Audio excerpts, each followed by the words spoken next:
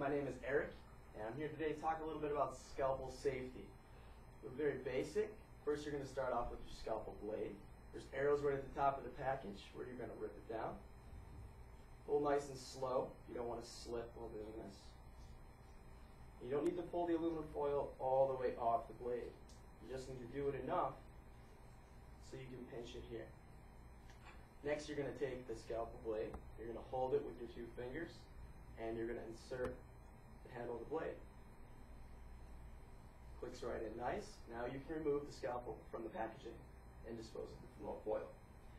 When you're done using the scalpel, you can use a scalpel remover.